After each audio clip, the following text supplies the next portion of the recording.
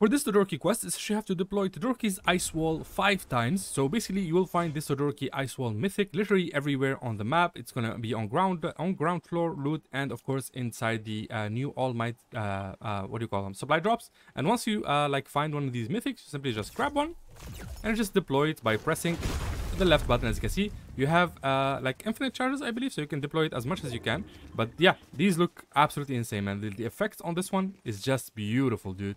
Just deploy it 5 times and that should complete the quest.